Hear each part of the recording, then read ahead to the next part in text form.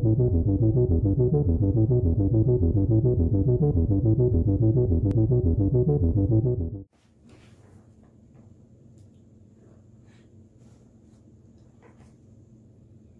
this thing on? It's going already? Yeah. Hi.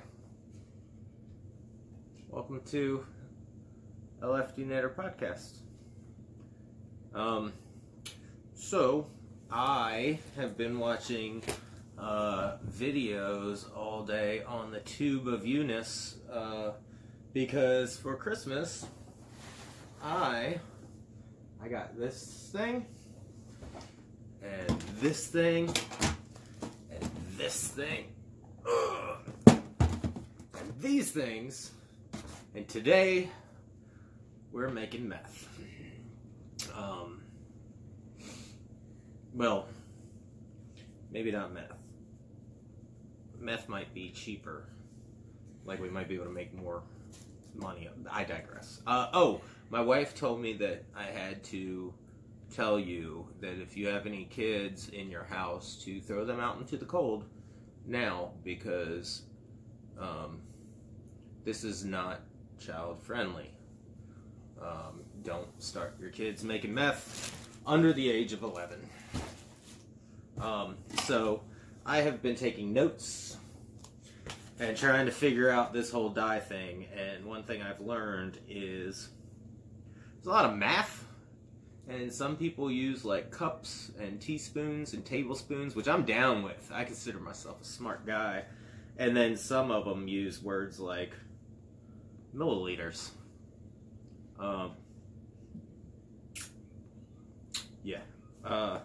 So here's some notes from what I've learned watching YouTube videos.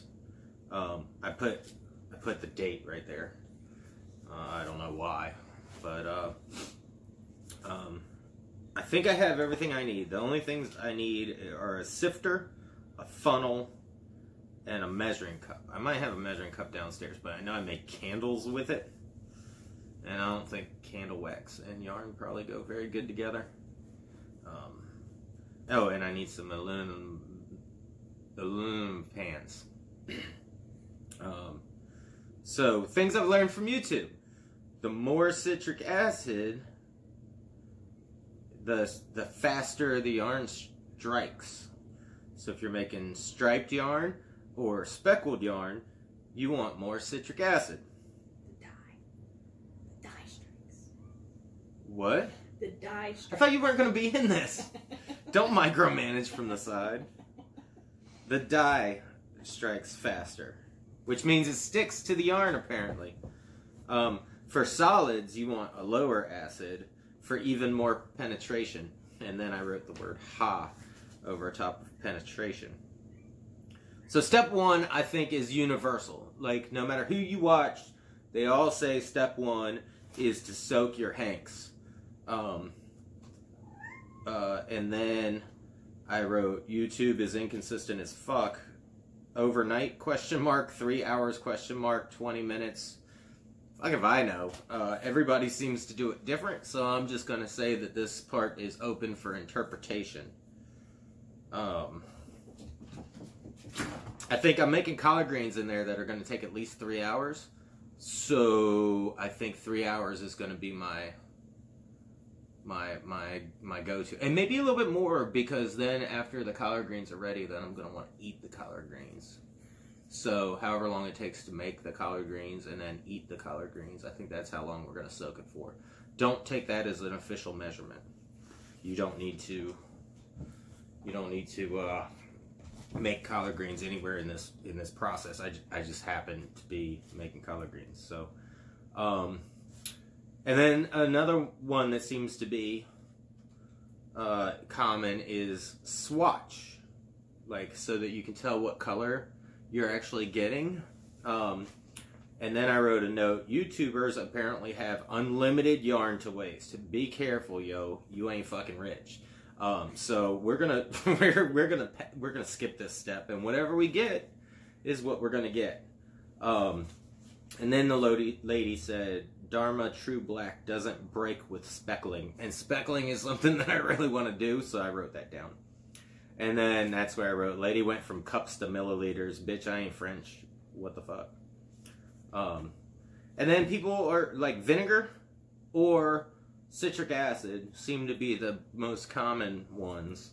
One of those I have in the house. One of those I don't. I have alum from my natural dyeing. I don't know if alum is the same as citric acid. I don't think it is. I think it's totally different. But I have a whole bunch of alum. I wish anybody would have said alum. And then I wrote, they say penetration a lot, and that makes me happy. And then I wrote more math. So, yeah. So, all right.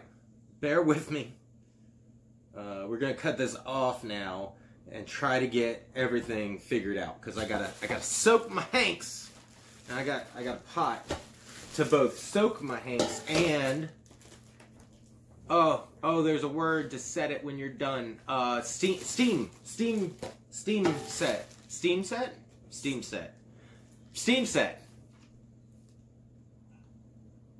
I think. So, I'm very worried about going outside and mixing my dyes with this because I'm so scared that everybody is going to think I'm making meth as soon as, if any of my neighbors see me outside. Wearing this in our neighborhood is probably a bad thing. So, to be continued. All right, what are you doing?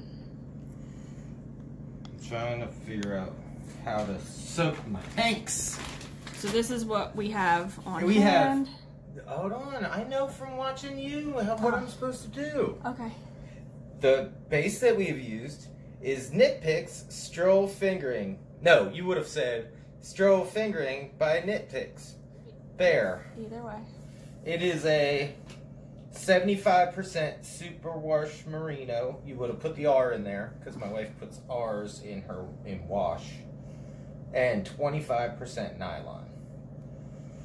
Oh boy. Okay. So I got to do something with these, and I've used zip ties. My wife and I use them quite often in the bedroom. Don't give me that look. Alright, so I'm assuming I need 3 of them. And they basically use these as handles from what I've gathered. I don't know how I'm gonna I've never reused a zip tie before. I think it has like a release. Yeah, it does. So they seem to do it. Okay, so I don't want it tight.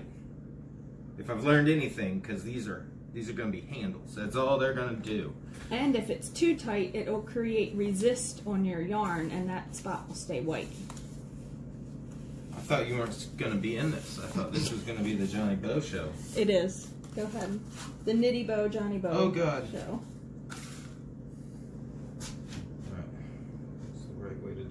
There's a right way and there's definitely a wrong way, and I feel like I've already... Babe, help. Hold on.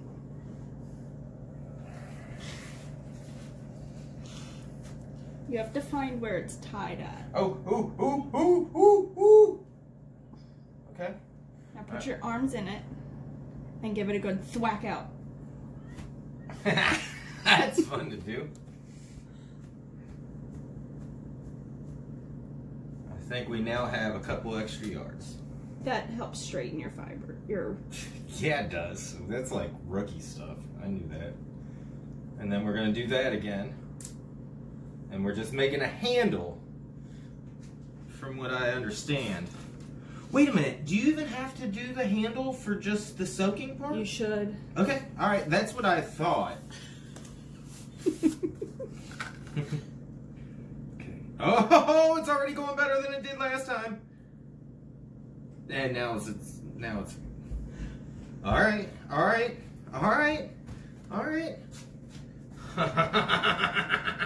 Ah, look at that. Your dad's a something. Right. Yeah. No. I will put you up for adoption. All All right, handle. We got 3. All right, man. Look at this. Look at this. Look at that. I'm already. All right, cool. All right, we're already up to speed with the internet, people. Keeping up with the Joneses, but only if there's internet dyers named Joneses. Right now, I'm keeping up with the lady with the Hanukkah sweater. Rebecca from Chemnitz. And the lady that spells fiber wrong. Because she's British or European. Yeah. Fibre. What was her name? I don't remember. I liked her. Okay. I liked her. Alright, now we gotta soak it. Alright, we gotta soak it. I kind of feeling that this isn't going to be a big enough pan, that I'm going to end up with tangled spaghetti. Alright, so now that it's not in the white things, it doesn't... I think I'm going to do 2. I'm going to do 2 in one, and then 1 in another. Yeah, I think that's the way to go. Be right back.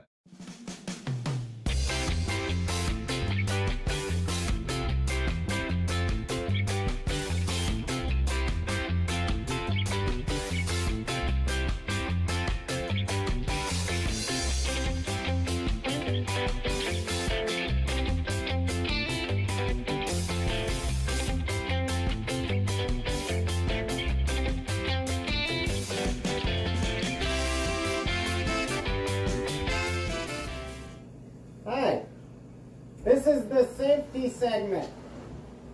One thing everybody does seem to be agreeing on is one of these masks so that when the powder stuff, you don't end up with third testicle or anything. And then nitrate gloves, which you see here.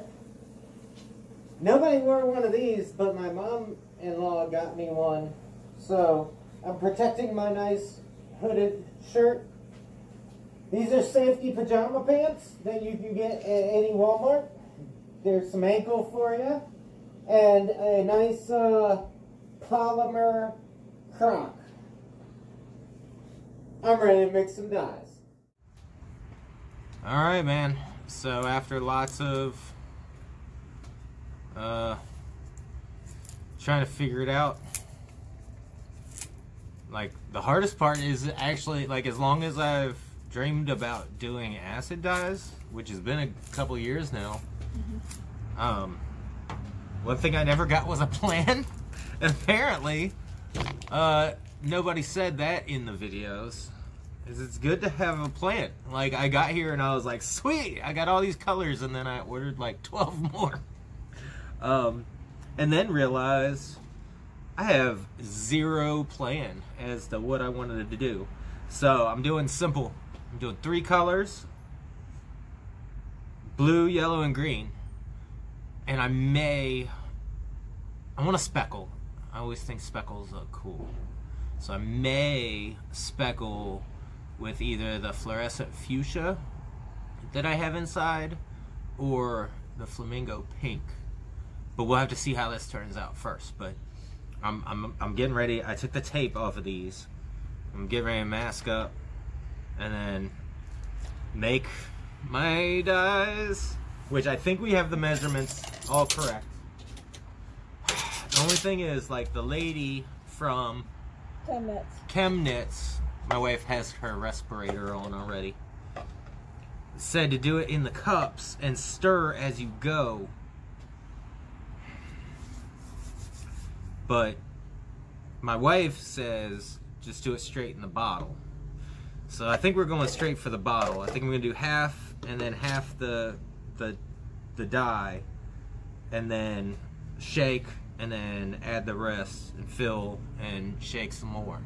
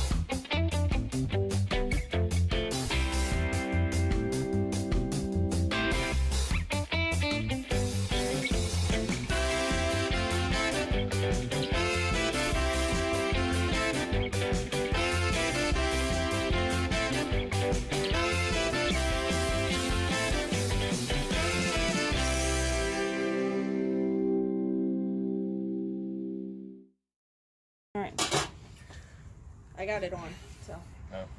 you have 8 cups of water and 3 tablespoons of vinegar. Okay. What do I do? So you need to Oh. kind of get it. Separate it. And then you gotta get it to go in, and then you're gonna. Oh, good thing we did this before it got. I wonder if 3 skeins are gonna fit in there. I'm all vinegary. Three skeins fit in all the other ones. I don't know if I bought the right size pan. I mean, I just bought pans, so. Oh. Well, guess what? You're gonna fit 3. We're gonna fit 3. Yeah, you need to. Yeah, I'm glad we decided not to let the water get hot first. Make sure it's evenly Dispersed. dispersed. Yeah. So put that side down. I'm not supposed to be helping for this much. That does not seem like a lot of water, but now my hands smell like vinegar. I hope that's not too much. Like, we don't need this pot anymore. You guys are sitting on a toy dump truck. That's our boom. If this were a Michael Bay film, that would be motorized. All right. Now we wait. And do we put the lid back on it? I would. You would? Okay. Lid's going on it.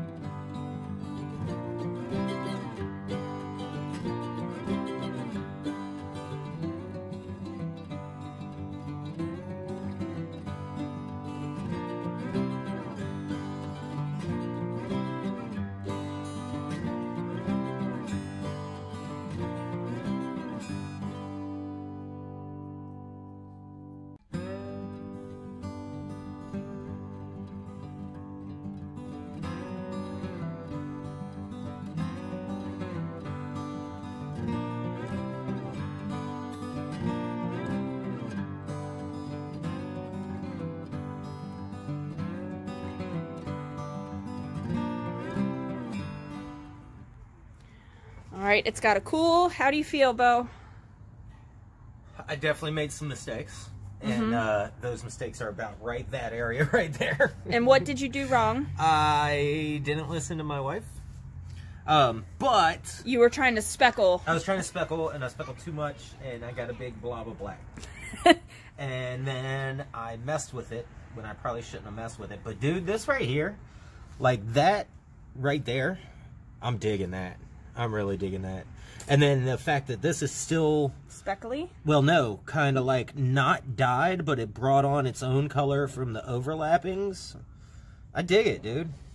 I really do. I think it's pretty. We'll see what it looks really like do. dry. I don't... Yep. And you can definitely still see how you got some like, see that little tiny speckle? Yeah. Yeah. Look, I shouldn't be And sticking then, my like, hand in it. that Although it's right pretty there. clear. You want to show them how clear the water is? Just lift up the edge and show them. Yeah. Woo, Clear water. clear water. And look, you roll it over, and there's some speckling that came through on a side that I did not speckle. Or wait, That's the that side is you the side did speckle, yeah. that I speckled. And look at these. There's speckles there. Yeah, dude. I For your first time, Yeah, I feel man. like it's been productive. And I had fun. I got to do something cool with my wife. So Well, that makes me happy. With me just micromanaging. I've watched so many videos, though, so that makes a whole big difference that I've watched so many videos of people dyeing yarn. And, like, even some of the places where the blue, like right here, the blue, I squirted it there, but because of the bottle leaking, it went there. And, like, if I were trying to do, like, matching stuff, I might have been pissed, but I'm not. I want to put a little bit of blue right there. But I was just saying how I You did that. can. I mean, But- you can still put... But we've turned the heat off at this point, Yeah, so now yeah. we're just waiting to rinse it and see if any of it bleeds. Hopefully it's set enough.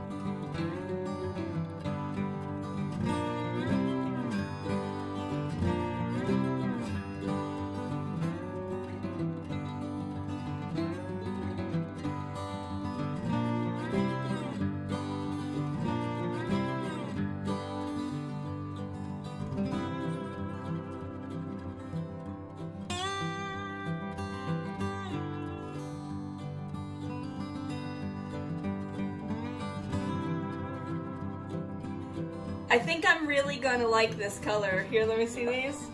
See my shirt?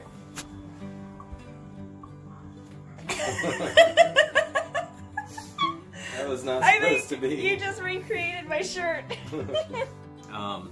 So now I can see why people that do this are so excited. Like I have yarn, man. Like this was just white and now it's not. But there is a lot of waiting involved, and I am not the kind of person that is built for a lot of waiting, so this was literally torture. And I kept running downstairs and like looking at every single one as it was drying, and man, picking it apart on my mistakes and where I went wrong and what I can do in the future. But like, look, man, I've got speckling. That's speckling. And one of them, I've still got yellow. Like there is yellow in there. But two of them, I don't have much yellow. It kind of turned to greenish, lime green. But like I have 3 skeins of yarn that kind of are the same.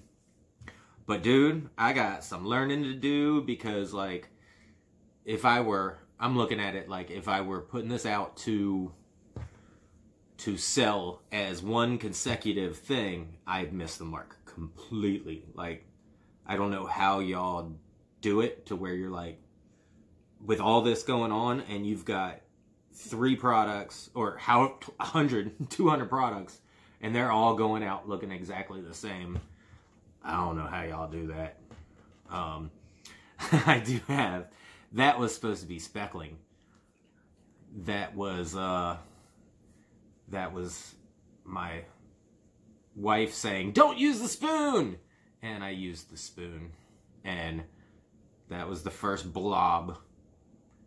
But I've still got like actual speckling there, but I do have a big black blob. But dude, this is fun. I highly recommend you try it.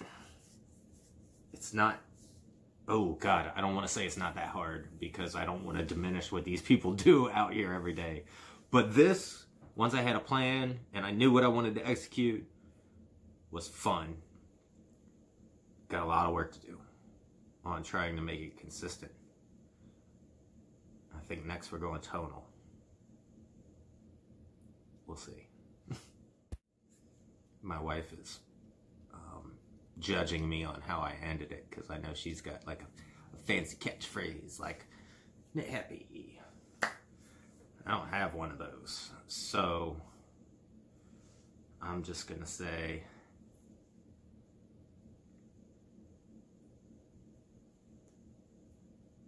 to be continued.